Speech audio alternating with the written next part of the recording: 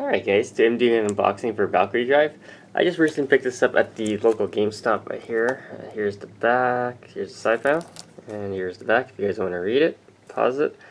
And it's rated M, so let's open this up.